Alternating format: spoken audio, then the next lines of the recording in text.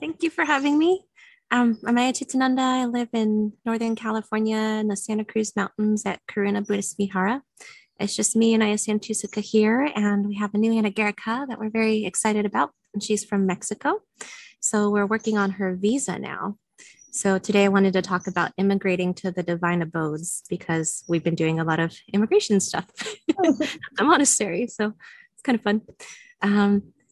Hang on. Yeah, so I think maybe we'll just start with meditation. That's the usual? Yeah. Okay. So on that note, I think we'll do some Brahma Vihara meditation just for fun, so the theme stays the same. Okay, so if everybody wants to just kind of relax a little bit and start grounding in the body, a few deep breaths.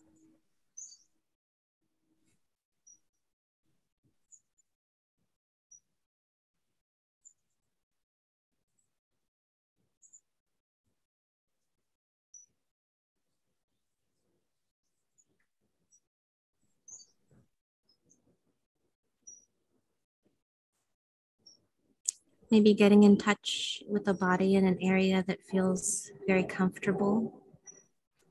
If you're used to paying attention to your belly or your nose, a good place to start.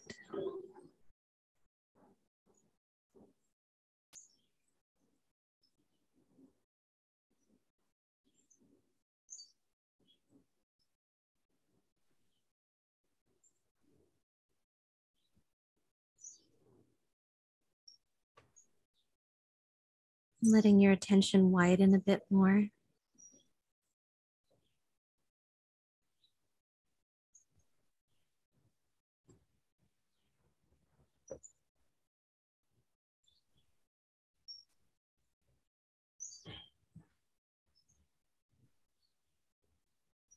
Letting your attention focus on the heart area.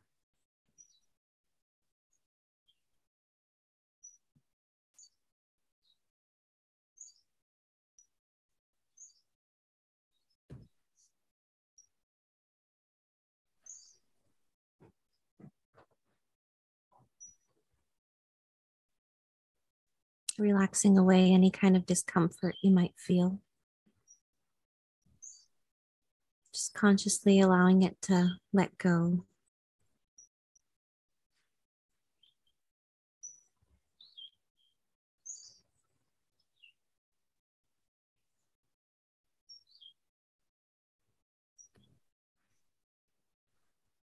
And if it feels uncomfortable in any way, just allow your attention to be wherever it is comfortable.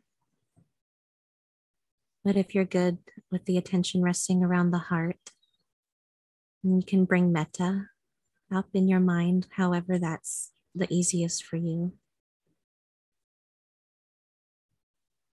The usual recommendations of thinking of puppies or kittens or children or little duckies or something small that you care for and it's easy to wish well. Or you can use the phrases, whatever really brings up the feeling of metta the strongest for you. Sending out the wish for those beings to be happy, at ease,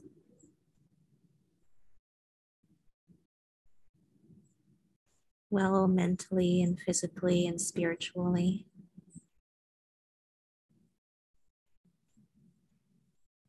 Sometimes people find it difficult to start with themselves. So if you're going to use the phrases, whatever's strongest, whatever makes the feeling of metta strongest, focus on that.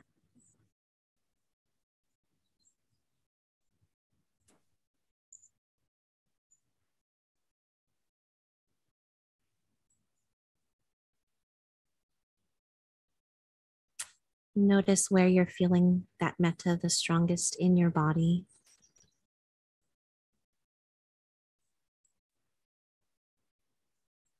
And gradually spreading it wider and wider throughout your body.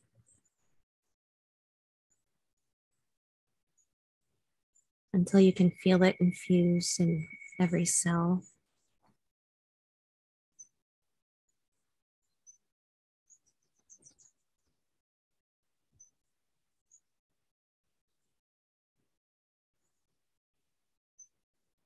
You can breathe in the metta and breathing out, send it throughout your body.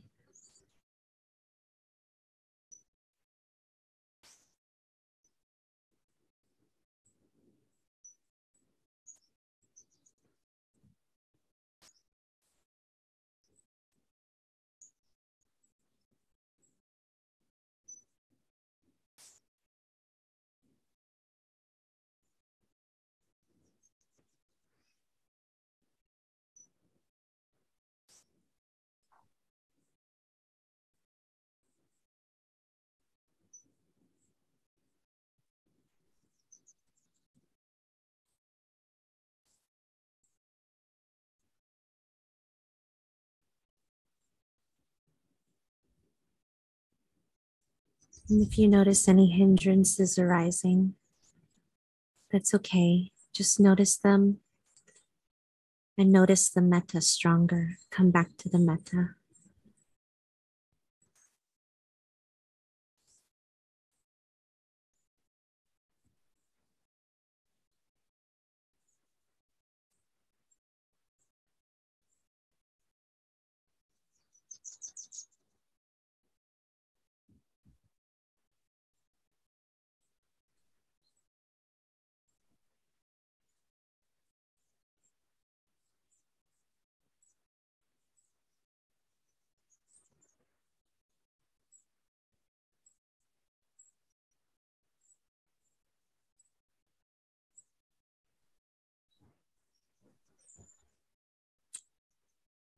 And as you're noticing the metta throughout your body, realizing that right now this is what you're abiding in. This is where your chitta is living.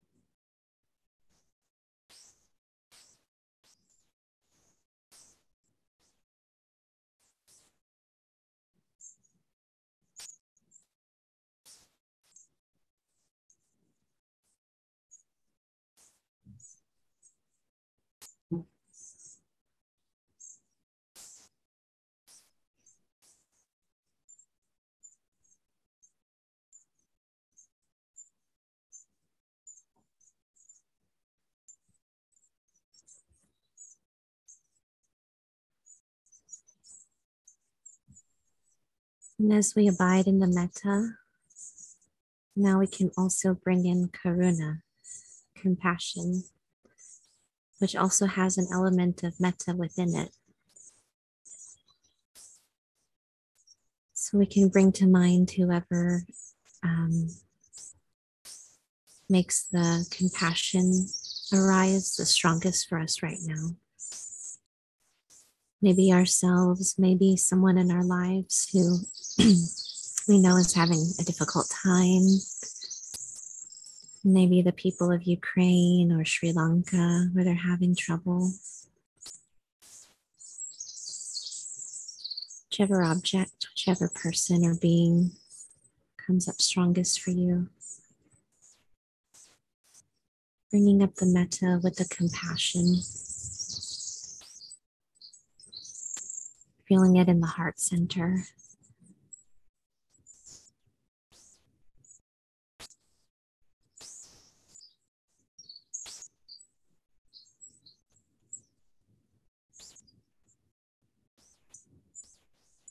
And breathing it in, breathing in the compassion and the wishes for these beings not to suffer,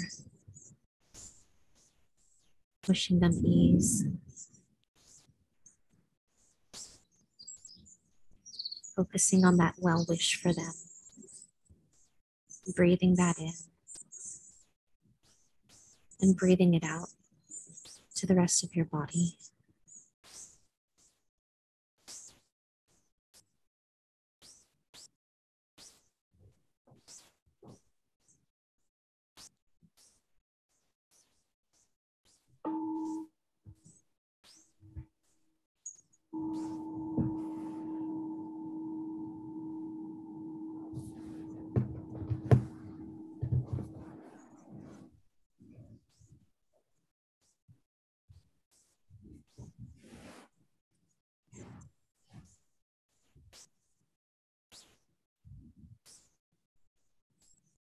Focusing on the well-wishing for the beings that are suffering and not the suffering itself.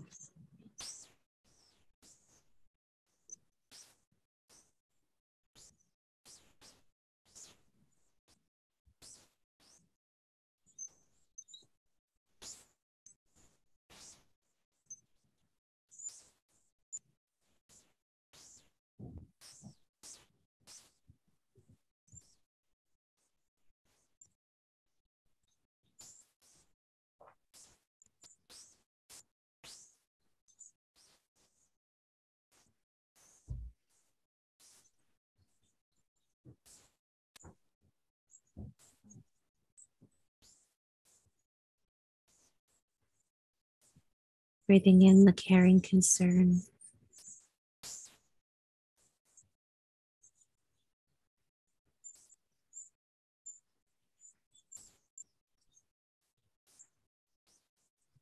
With metta, but with joy as well, wishing for the best for all beings.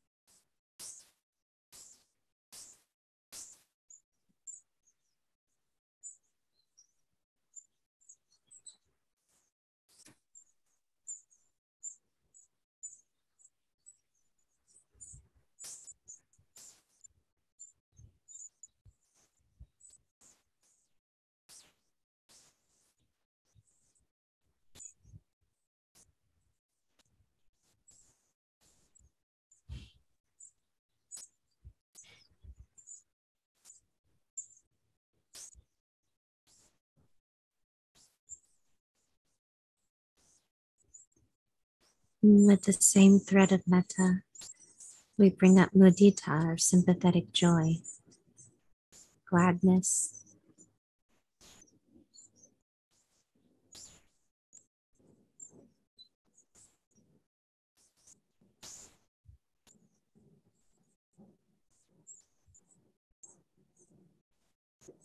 whatever brings that up for us the most. Sometimes it's hearing children laugh or watching a family spend time together happily.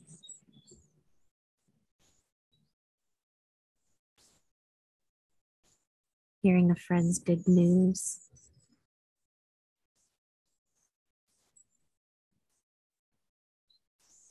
Having mudita for yourself that you're here doing something wholesome with your Sunday evening or morning, depending where you are. Spending time meditating with your Kalyanamitta.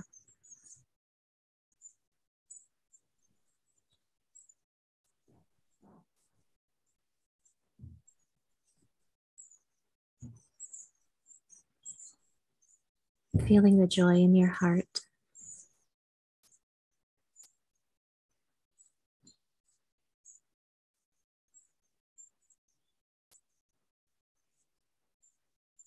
helping it grow with the breath and with continued kind thoughts, joyful thoughts.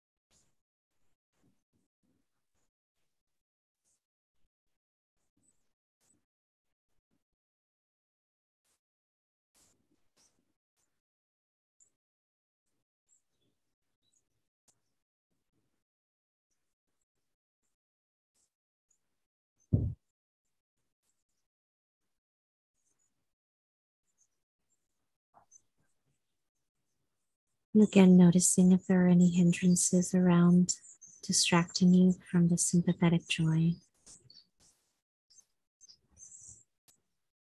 And dealing with them accordingly. Though most of all by hopefully replacing them with the stronger sense of mudita.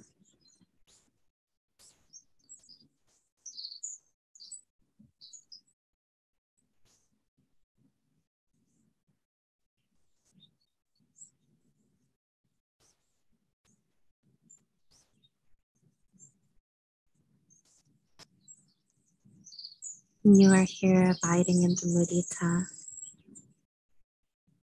and anything else is unnecessary.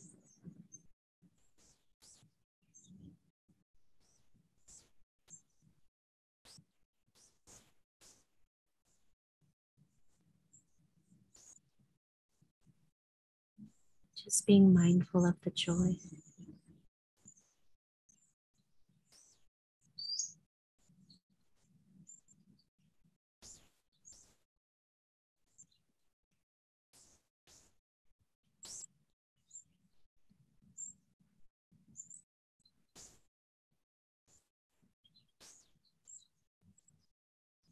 And feeling the joy throughout your body.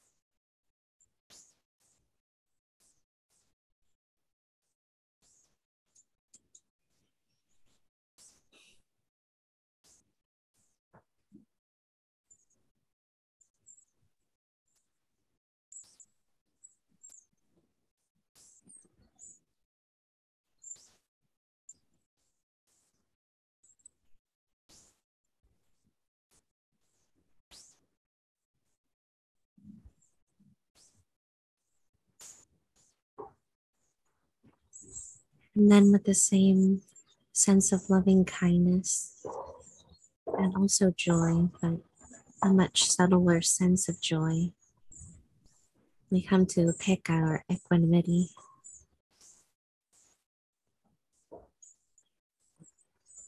And with the same method of finding what makes us feel equanimous. Maybe you know of someone who's doing something unwholesome,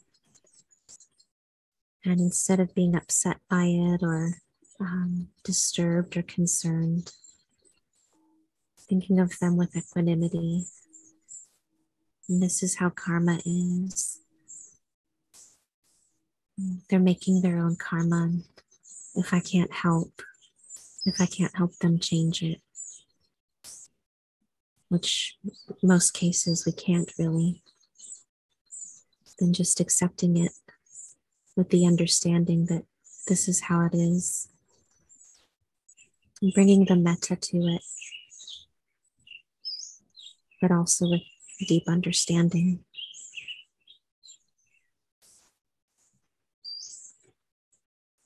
And bringing that sense of ease to the heart.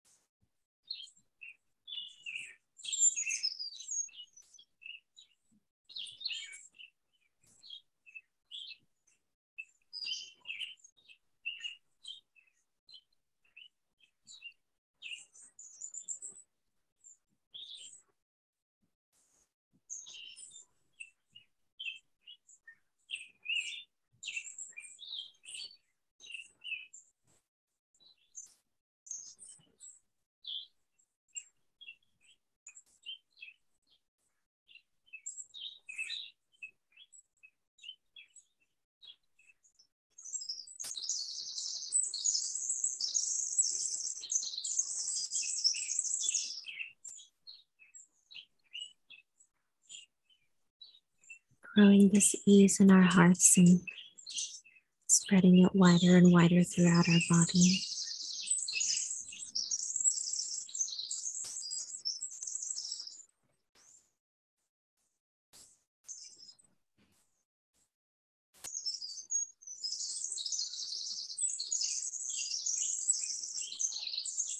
And spreading it wider and wider.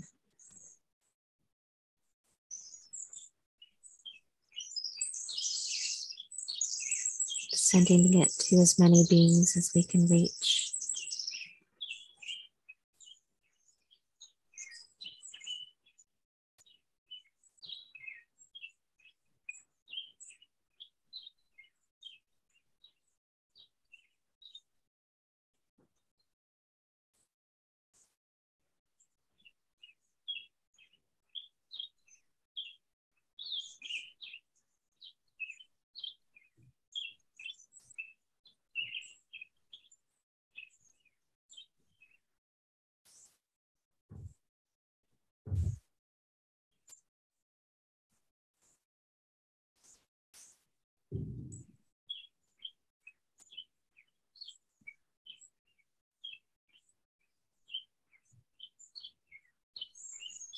Really feeling the truth that there is suffering in this world, in all worlds,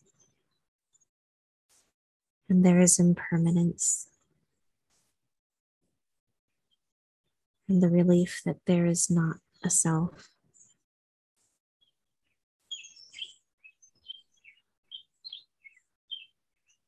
No permanent abiding self.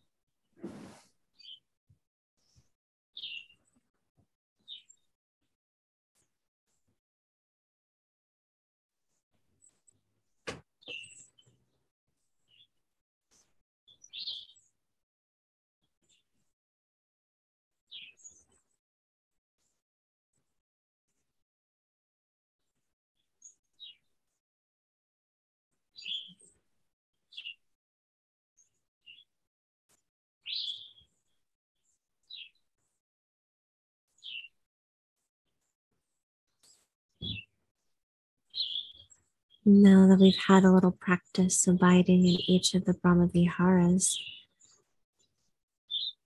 you get a choice to pick which one you'd like to spend more time in, which one you'd like to develop.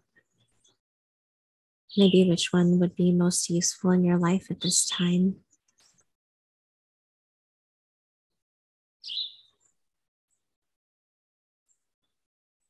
Maybe loving kindness feels like the best choice, or Karunā, Muditā, or Upekkhā.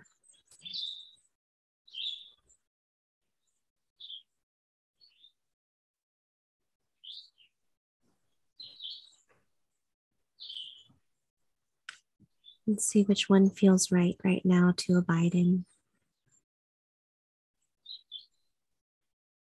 And experiment with ways of making it grow, embodying it and spreading it throughout the four quarters and above and below, all around you, as far as you can.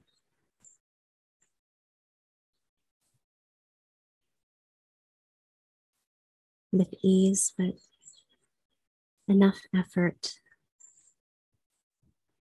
to really have it benefit other beings.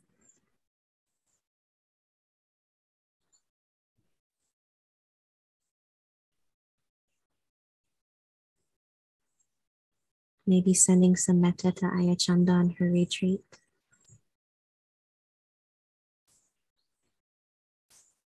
Maybe Karunā for people in very difficult situations.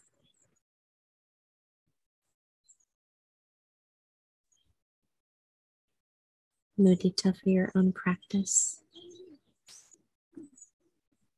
And equanimity for those who are not making the best choices, maybe.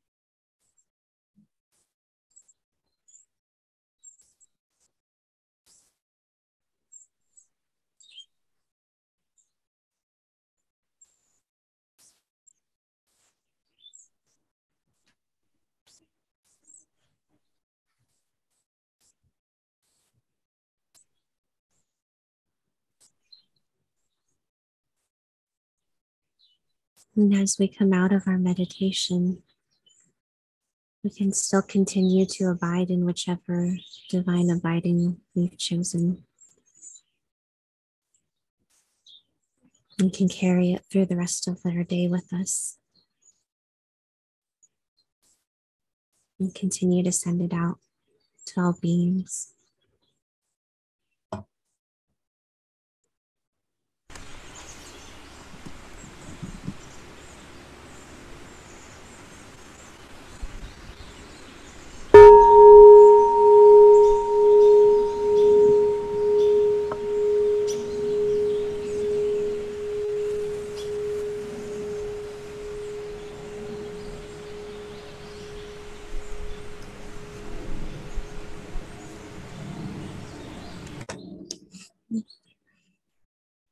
I don't know about you, but I'm feeling pretty gooey. Yeah, gooey. Okay. Yeah. So, yeah, I was saying at the beginning, we've been having a lot of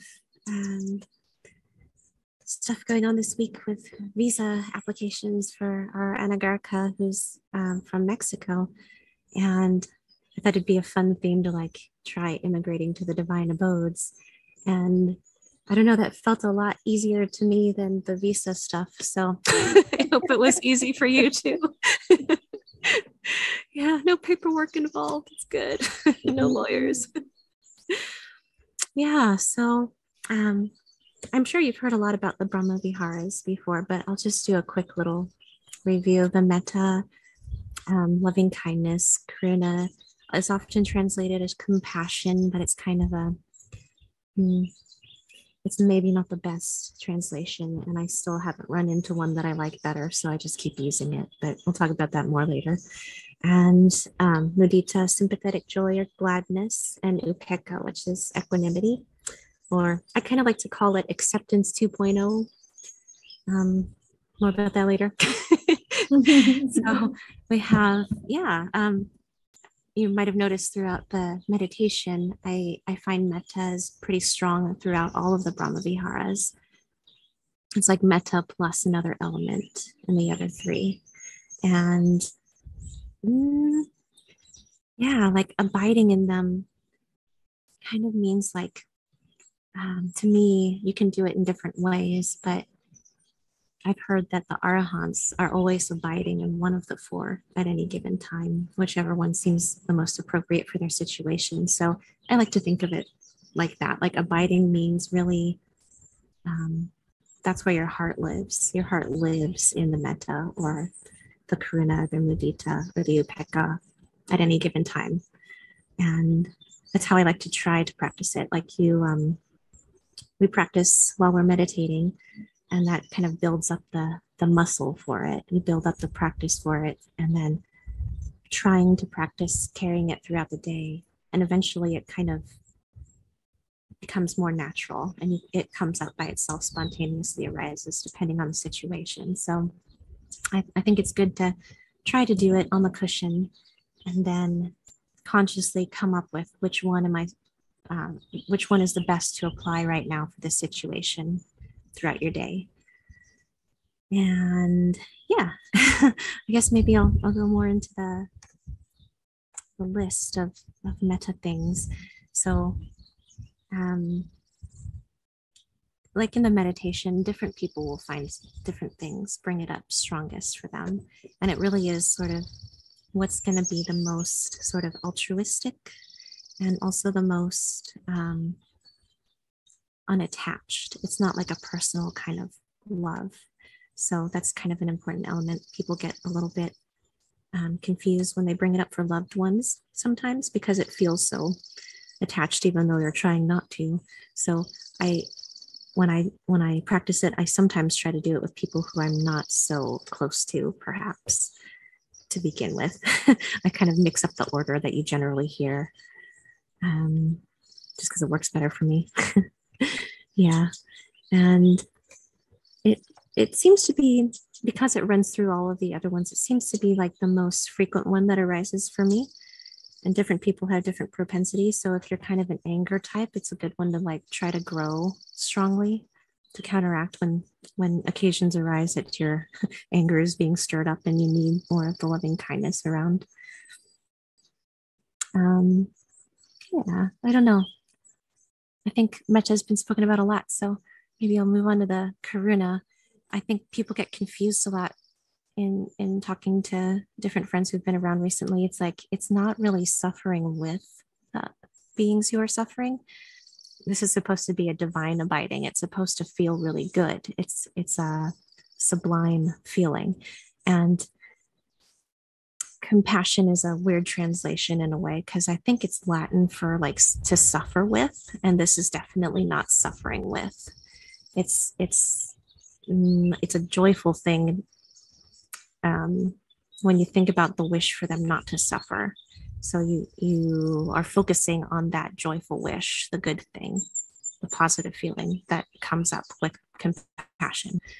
It's not the sticky, depressive, tight, clenched down kind of feeling that one might have if they're thinking about the suffering of their people or our own suffering. It works the same way. It's not just the near enemy of pity, like pitying someone in a bad situation. Yeah, I'm sure you've heard a lot about anukampa. So maybe you don't need to say much about that. It's also sometimes usually translated as compassion, but I think of it more as like empathy. And it doesn't have the same kind of wish for the reduction of suffering or the removal of suffering for other beings. It has more of that element of like trembling with, a little bit more like to suffer with kind of compassion. Not quite, but it has the,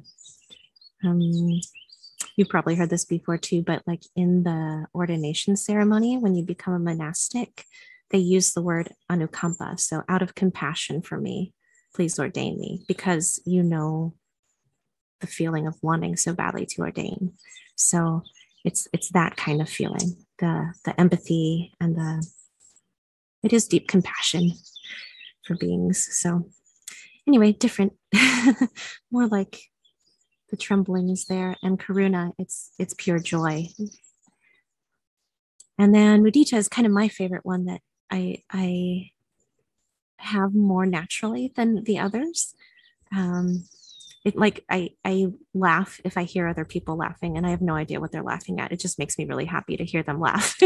So like I'd be walking by somebody having a conversation, and they'll be laughing, and it'll just make me really happy. It'll just make me smile too, even though I don't have any idea what's going on, or even if I don't understand the joke or what's so funny with, if I do hear it, I'm still happy that they're happy. Yeah, and kind of like I was saying, I think people do have different propensities. So some might come naturally. A lot of people have compassion arise a lot. And I think I've noticed that they can get more depressed that way. So working with that, if you are a very compassionate person, letting it be the true Karunā compassion where you aren't suffering with them and you're focused on wanting to help and the joy of that well wish. And of course, where you're weak, you want to practice more. So if you're really good at the compassion or you're really good at the metta, but you're not so good with the equanimity, then maybe spending time working with that would be good. I know that's probably a harder one for me sometimes. So we all have our areas. It's just like anything else in the practice. What we do more, we get better at. So yeah. And then Upekkhā is interesting in general. I think it's different because it doesn't really have the same kind of wish in it that the other three has. And the other three have. There's like metta, you're wishing someone well. May you be happy and well. May you be peaceful. May you attain nibbana. It's nice things. Karunā too. May you not suffer anymore. May your suffering be relieved. Muditā is kind of like, may your good fortune continue.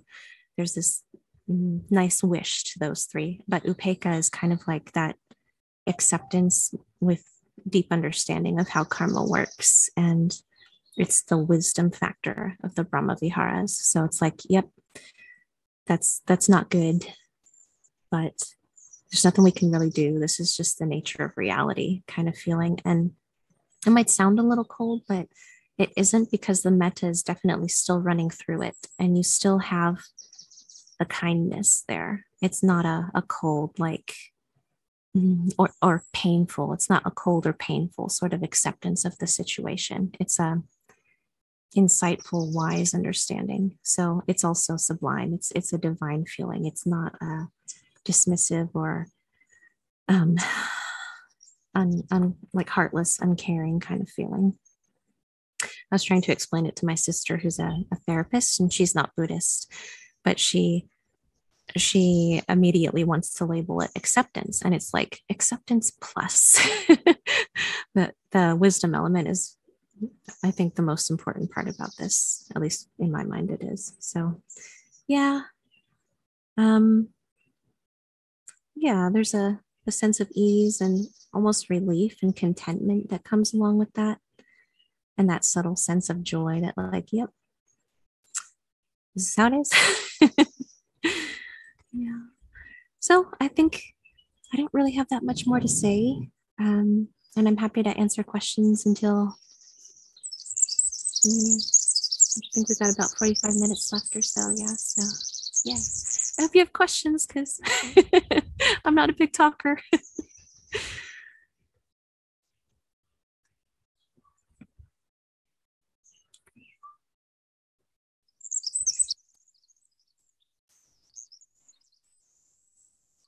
I can always see the same faces each week, so you already know this, but to ask a question, you can put your raise hand button at the bottom of the Zoom page to have like that, exactly, thank you.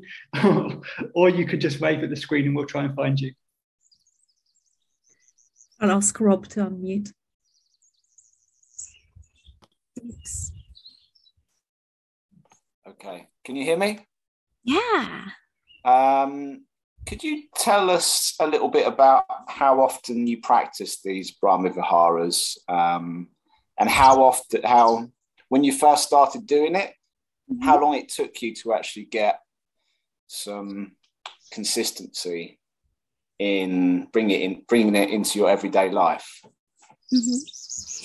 Yeah, thanks for the question. I started pretty much when I started Buddhist practice. So I don't know, 15 plus years now. And I do it, it varied.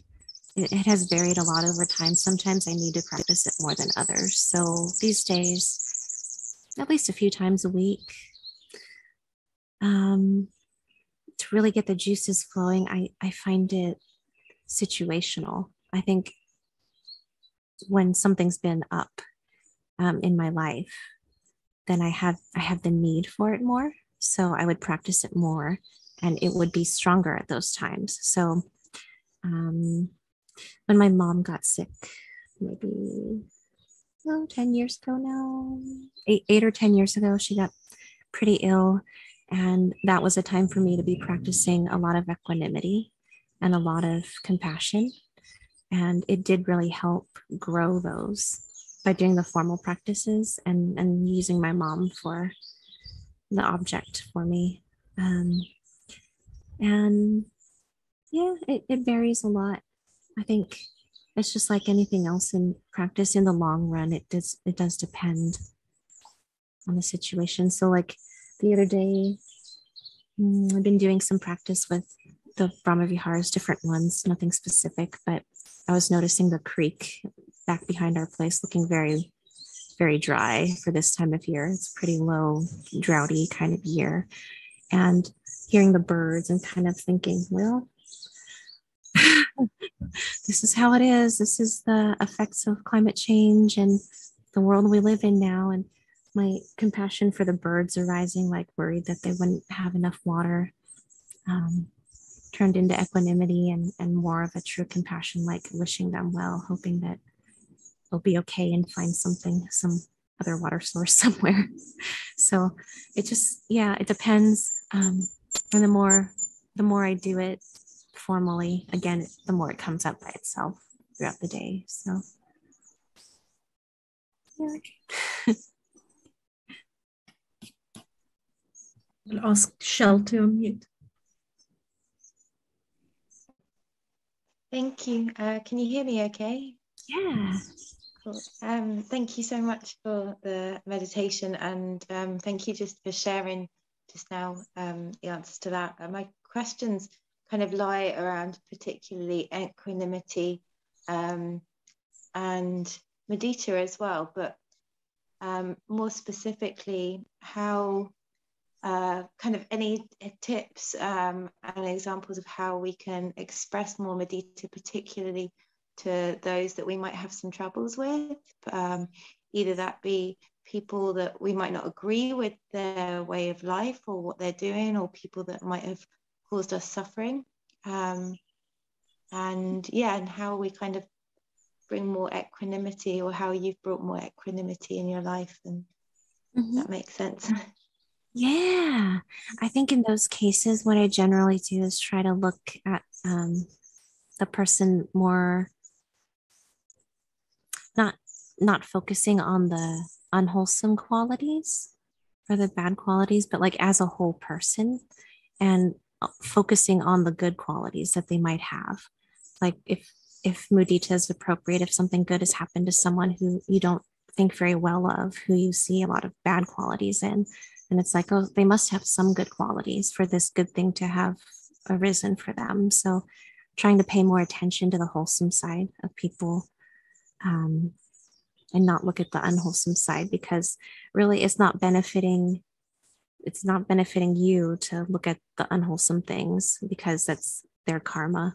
Like whether or not you do anything or whether or not they do anything, there will be results of their actions. And of course they can mitigate it if they improve, but it's still, there will be consequences for unwholesome actions. So just kind of remembering that, and it doesn't help them for you to think poorly of them. It doesn't help you to think poorly of them. So just, focusing on the good is a good way to bring more peace to yourself and the situation, the other person, when you're relating to them too. I hope that helps. Yeah.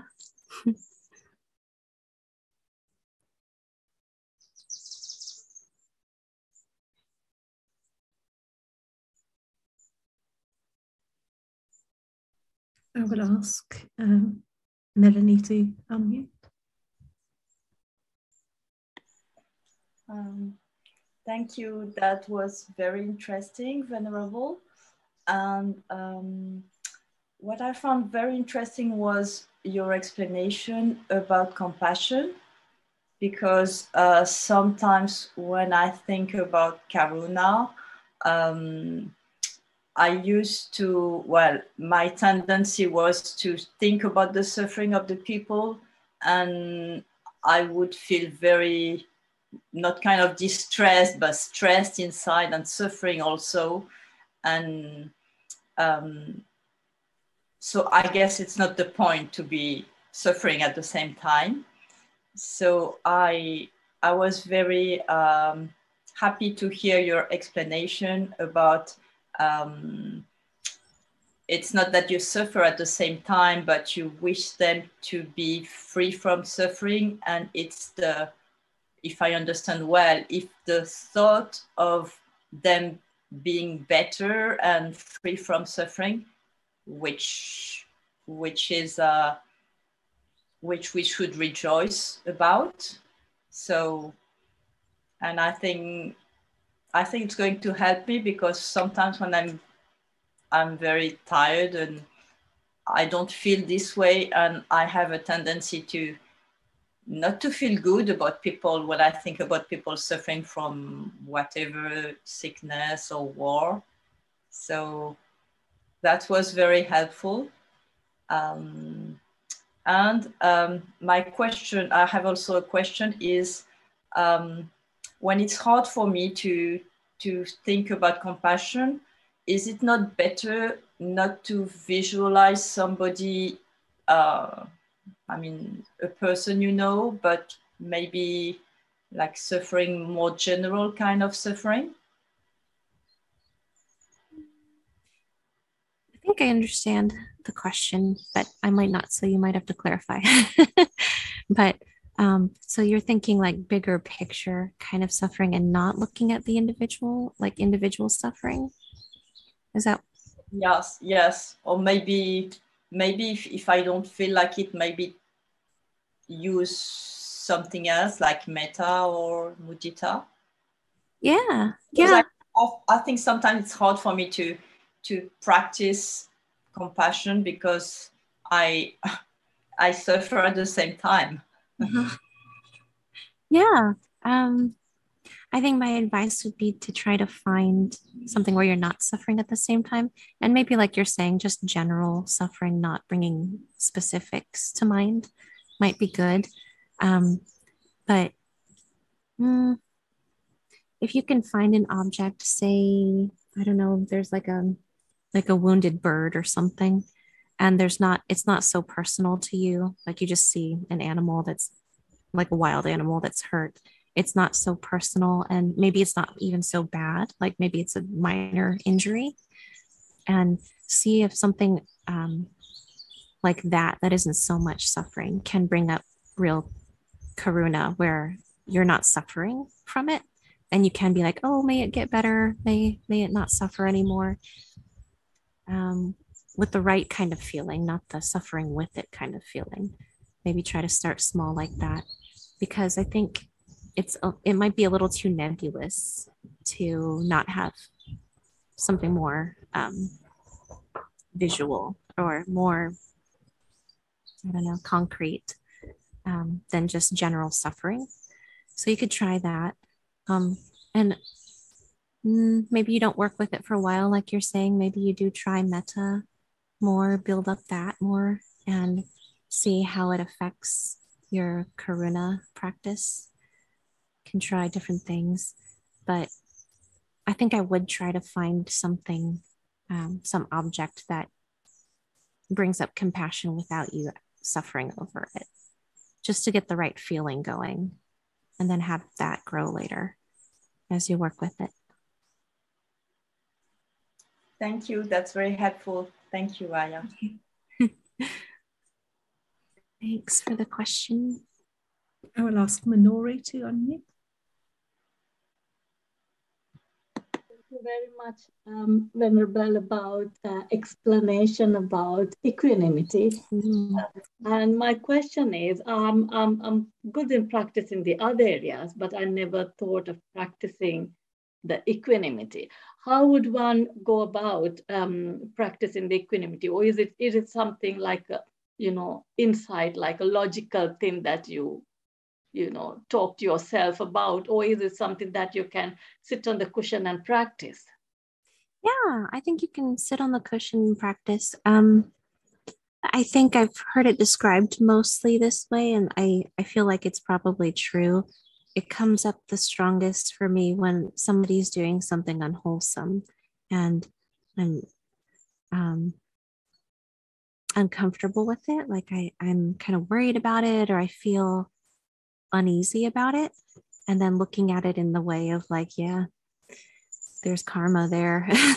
They're creating some karma and there's nothing I can really do. And that's okay.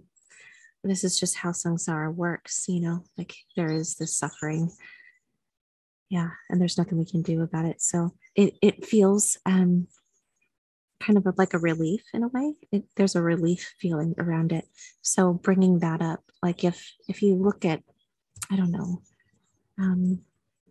we have somebody working at the monastery here occasionally doing things, and his life is not going in a good direction. He's not doing he's started drinking alcohol again and smoking cigarettes and things, and having not the most wholesome feeling people around, maybe around him in his life now. And that's a change. And we can try talking to him about it, but ultimately it's just like, yeah, there's going to be consequences for this. His life is not going to get better. It's going to get worse the way it's going now. And when you can't really do anything about it, and you see this clearly with enough insight around it, then the feeling is like this contentment or this ease around it, this relief around it. So bringing up that feeling, like you can use examples like this in your meditation and really focusing on, you do have the loving kindness for them, you do have the well wish for them to get better and all the other things, but you also really have the intellectual understanding of it, and kind of contemplating that will help it become more of an insight, so you really know it deeply and you kind of feel it in your body. So feeling that feeling of equanimity in your body during meditation and focusing on it and really like embodying it, letting it fill your being and sort of spreading it out, you know, like metta, like the other Brahma Vihara meditations in the suttas, they say, you know, abide pervading one quarter with a mind imbued with equanimity, or any of the other Brahma Viharas. Likewise the second, likewise the third, likewise the fourth. So above and below, around and everywhere, and to all as to myself. So, yep, that helps. That kind of, with all of these, you really try to find ways to bring the feeling up strongly, and the right kind of feeling, as we're describing, like this sense of acceptance with wisdom and like a peacefulness. And it's almost a very subtle joy, I find. And I think that makes sense for something that's a sublime abiding, like a divine abiding. It should feel really good. It should feel like somewhere you want to abide, something useful, and a useful way to interact with other people, like other beings in the world. So, yeah. Hope that answered something. Yeah.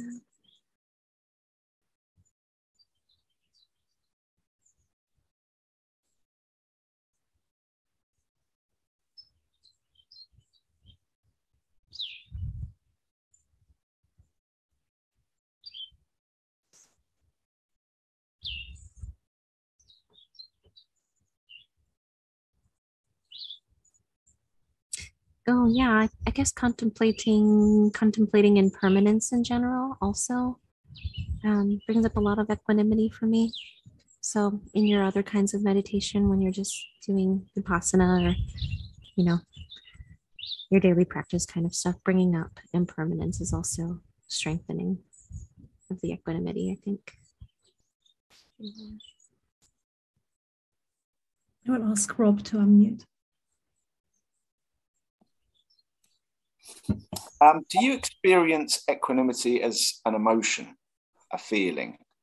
Because it's often talked about more as just like acceptance or wisdom, or intellectually. Yeah, I think I do. I think any of the Brahma Viharas, I do feel there's an emotional component to it. You really feel it in the body. It's definitely a heart-centered kind of feeling for me, not just thinking about things, but the thinking about it is what gets it to sink in deeper and actually feel. So, yeah, I do. Do you? Yeah, I do. Yeah. But I don't often hear it talked about in that way. That's all. Uh-huh. So it's just kind of good to hear you say that in a way. Yeah. Yeah, I think as a like one of the aggregates, like feeling,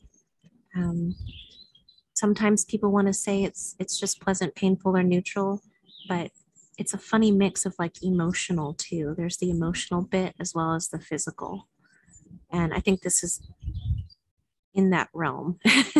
Same kind of area of like divine abiding is definitely a feeling, and it has the physical component and the emotional component for me as well.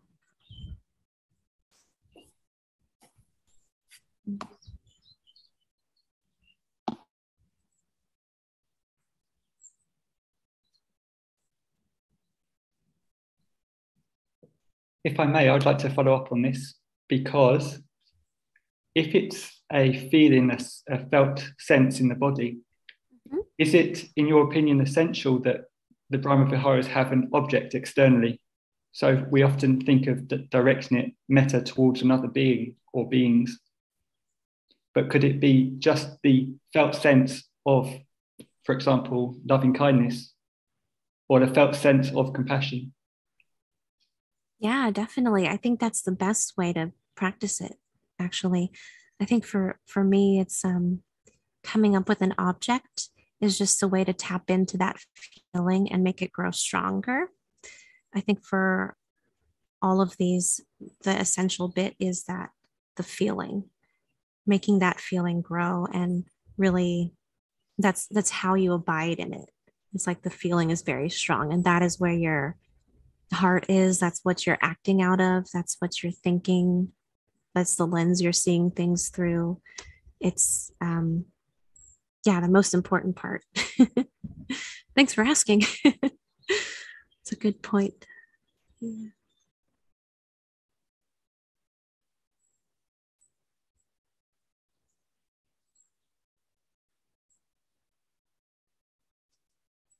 I'll ask Veronica to unmute.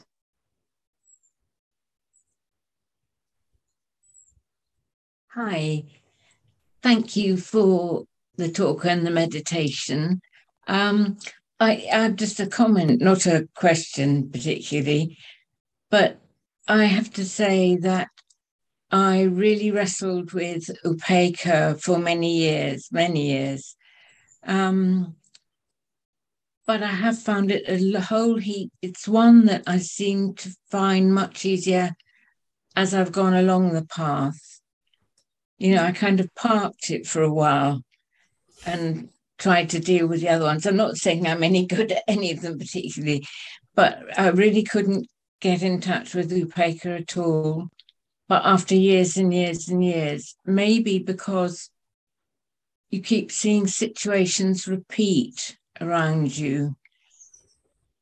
And so you realize that really the only way is to observe with acceptance, to help, obviously, if it's a situation which requires help. But the only way is to develop Upekkhā. And I've also heard Ajahn Brahm translate Upekkhā as contentment, which I found that helpful. Mm-hmm. Yeah. Just a comment.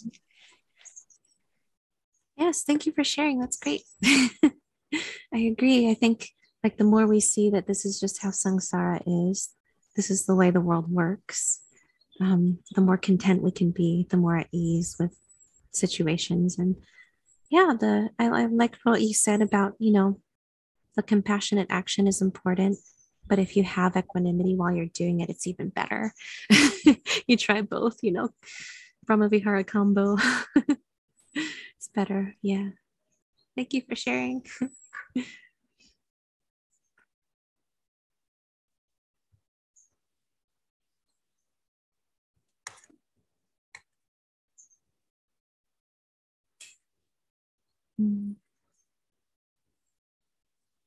I'll ask Shell to unmute. Hi, sorry, I should have said this earlier. First of all, I happy Wesak and happy Wesak to everyone in the community.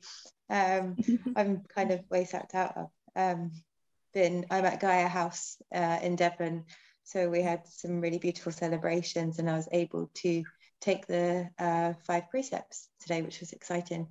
But I just really wanted to ask you how you are celebrating it at Karunā, and if you have any traditions yourself, and as a monastic, what it means to you. Oh, that's nice. Thank you. Yeah, you know, we are. So I think tomorrow is the day we're kind of celebrating, which is funny. It's Monday, but we're just, you know, not that. Oddly enough, we're not very holiday-ish. We kind of, some years we have a Vesak celebration, some years we don't. And if it's in person, we do the like bathing the baby Buddha ceremony, and we have a little shrine we walk around when we do it, and it's kind of fun. But I think in recent years with the pandemic, we haven't really done much of anything. So we just aren't, I don't know. Yeah, very holiday-ish. And it's fun when we are, and I think people really enjoy it, and we do too. What's nicer than celebrating the Buddha? It's like he's the whole reason we have anything to practice in this system that's so complete, and then that can get us as far along the path as we possibly can get. I don't think I could ever come up with this myself. I don't think I would ever be a Buddha. So there's a lot of mudita and gratitude that comes up for me. And yeah, I think most people, at least the people that we have coming to our community, are not, they're definitely not ethnic Buddhists. So it's not as much in their culture, I guess you would say. So we don't generally have that many big ceremonies or anything for this. I don't know. But it's happy to hear that other places are. Yeah, we have local temples that do a big international kind of thing. They had not this weekend, I think the previous weekend, where they have like, I think a Vietnamese temple, a Sri Lankan temple, and a Tibetan temple. And they all get together and have a little parade through, I think it's just one neighborhood in San Jose that's like an hour from here or so. So they do the fun things, and we're kind of the boring monastery. We're out here hiding in the forest. Yeah. But ritual is good. Way to celebrate it in the forest. Sorry? What a beautiful way to celebrate it in the forest. Yeah. Tomorrow we're going to have a long, I think, practice session, kind of honoring it in the morning. So that'll be our one thing. What do they do? Oh, thank you. What does Anukampa do for it usually when Venerable Chanda's there? When Venerable Chanda's here, there's very often a talk with Ajahn Brahm. So we spend the day together with Ajahn Brahm and Venerable Chanda, and we do some meditation and some talks and question and answers. And it usually goes on for most of the day. Oh, wow. That's nice. Yeah, it's good. Yeah. I think I would like that more than ritual stuff. I'm not very into formalities. So that sounds like a much more interesting thing for me too. Maybe we'll do it next year. Yeah.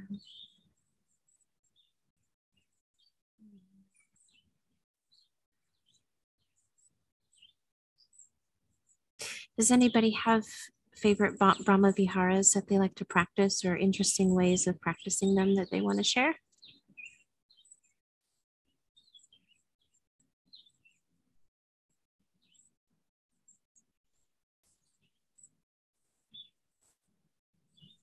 I'll go to Rob. Yeah, just going back to the equanimity one. To me, it's more like a feeling of perspective and balance. And what I do is I look back over my life, particularly when I was a lot younger, and the things that I was doing. And it starts to bring about a sense of perspective on my whole life, almost like the opposite of getting bogged down into one problem, like today's problem becomes a drama. But when I kind of see my whole life as more of a bigger overview, it brings out that it's an emotion. So, but it's kind of like an emotion that's related to perspective of things, I suppose. Yeah, thank you for sharing. I think that works with the other Brahma Viharas too, in a way. And it's like big picture, take a step back, and things do look like, oh, that's a good situation for metta. You're not stuck. It's like it's an opening kind of feeling with all of the Brahma Viharas. You kind of open up to more, to all beings, really. Not be so hyper focused on our own problems.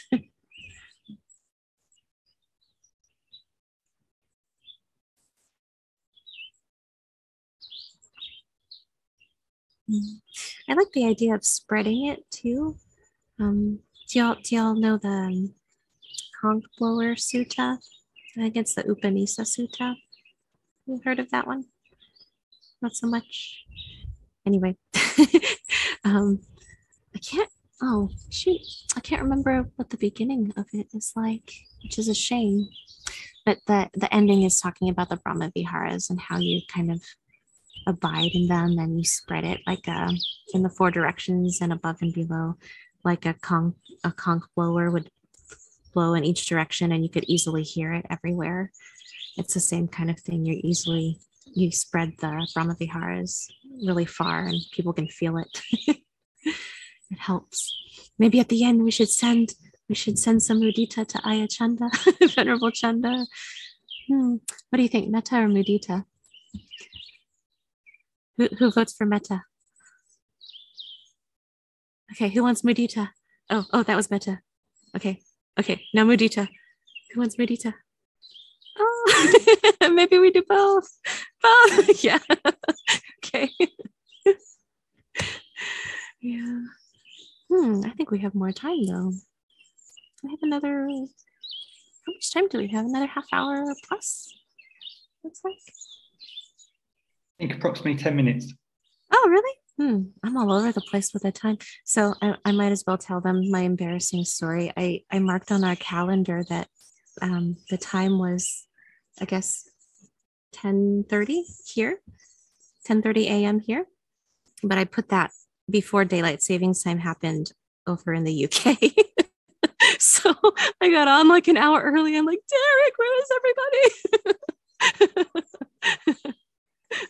Yeah, so my timing is don't know what time it is, sorry. Yeah. Okay, maybe we do the next like 10 minutes or so, 5-10 minutes of more practice. We can send Ayyā Chanda things and see what she feels. Maybe she'll say, I had this one day where there was so much metta and mudita, and we'll know why. Okay.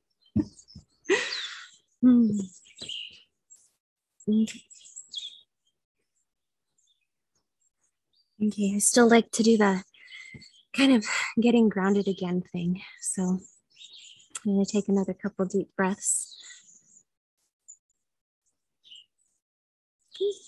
Sorry, ladybug.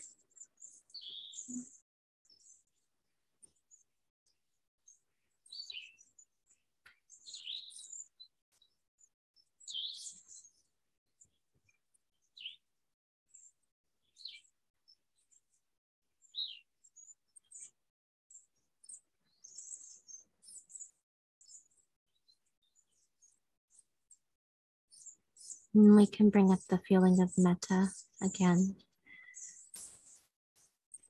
in whatever way that feels the easiest for us.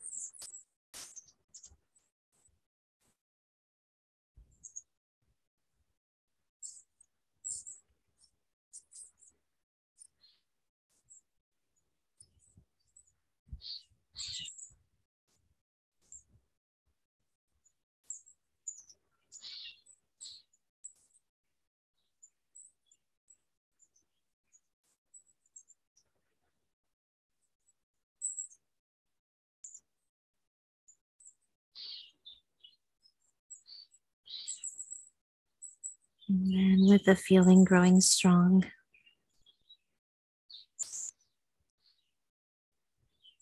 I'm thinking of Ayyā Chanda, and Venerable Chanda, I think she likes better. Sort of filling our hearts with metta and dropping her in.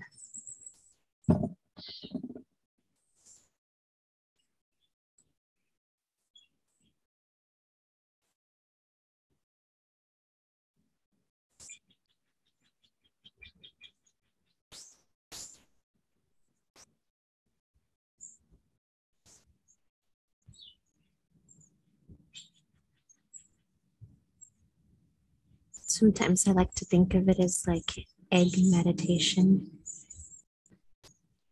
We drop Ayyā Chanda into the center of it like an egg yolk, and we're surrounding her with egg white. Our little egg, completely bathing and kind of soaking.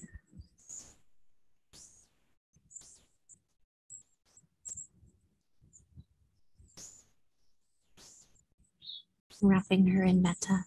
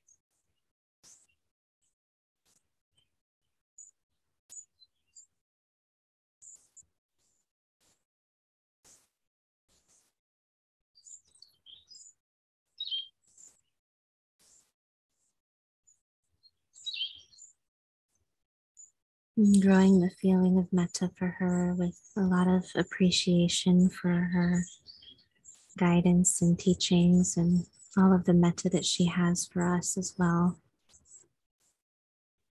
And sending it out to her.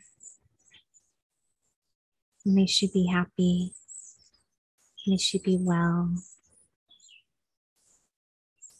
May she be benefiting from the time off that she has right now to practice and go deeper in Dhamma.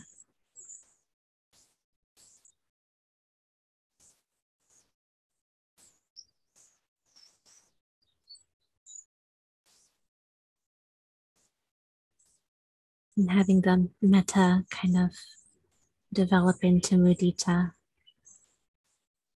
A lot of joy for her.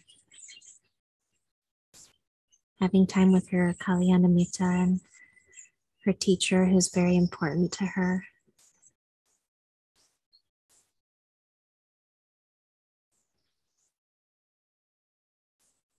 A lot of gladness thinking of her meditating out in the woods in Australia, out in the bush someplace in a kuti. Free from all her duties and welcome to just spend time in deep meditation.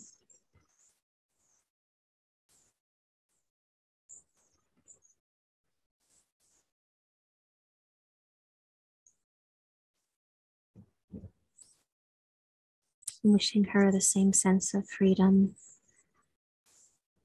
that we can feel when we're practicing metta and mudita. We may just focus on the metta and mudita for her. The hindrances drop away and there's nothing but pure metta and joy.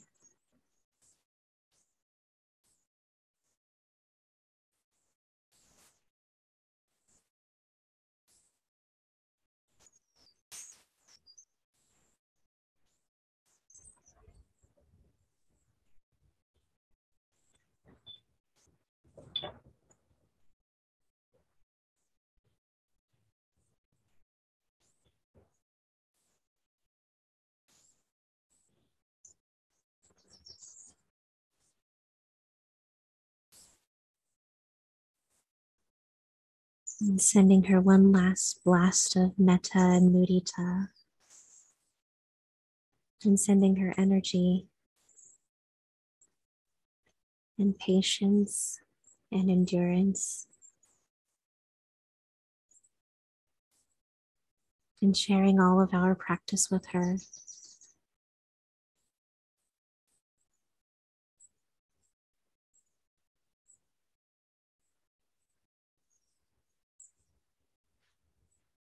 And wishing her all the best right now during this very precious and valuable time.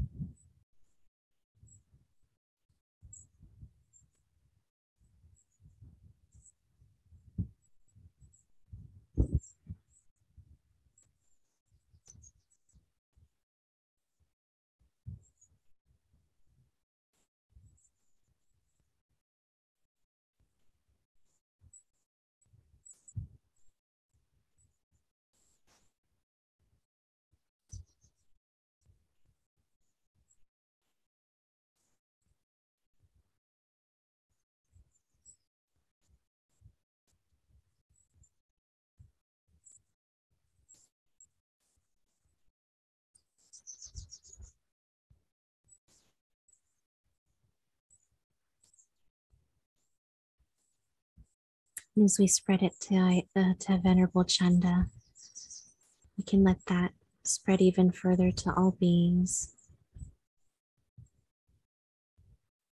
Because all beings want to be happy and not suffer.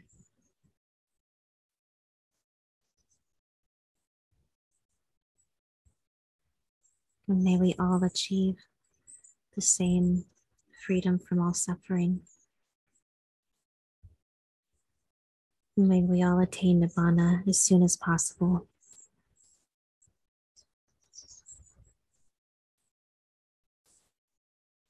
And reach that highest happiness.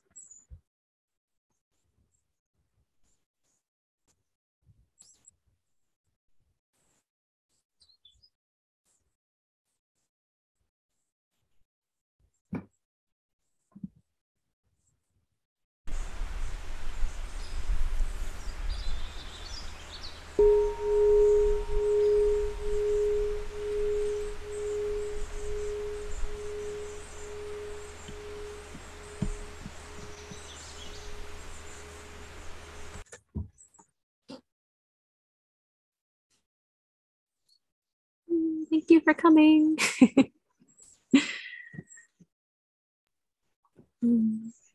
Thank you so much, Ayyā Cittānandā, for being there and for that beautiful meditation where even if Venerable Chanda doesn't directly feel it, I definitely think that as a community, we're all feeling it together. And I think that's something quite special. So thank you for leading that. Sure, happy to. And thank you for also all your generosity in teaching us and answering our questions. Sure. Happy to. I'm not very talkative, but thank you for the good questions. There's something that came to my mind throughout this week, and I would like to try and share it, but I don't know if I'll be able to express myself properly. And that is that quite often at the end of these sessions, I say a few words and I try to offer the opportunity to donate to the Anukampa project. And I always say it like this: please, can we think about how we can donate to the Anukampa project? And it came to my mind during the week that I'm asking the wrong question. I should be realizing that it's our project. It's a project of all of us being able to come together and share in the Dhamma and learn from especially our bhikkhunis, teachers, but also from each other as we ask the questions. So if anybody would like to donate to our project, then you may do so by looking at anukampaproject.org/donate. This gives all the instructions. Also, I'd like to just mention, of course, Ayyā Cittānanda's monastery. I would like to just say that if you'd like to find out more about this project and this monastery in California, then you can do so via karunabv.org. And one other thing about our project is that there's this opportunity, a wonderful opportunity in November to get together and see each other in person. And there's lots of events where Ajahn Brahm and Venerable Chanda will be teaching together. And if you'd like to find out more about this and to find out how you can come to these events and book tickets, then you can look at our website as well, which is anukampaproject.org/events. And this gives information about when and where the different talks will be held. So thank you very much and see you again soon.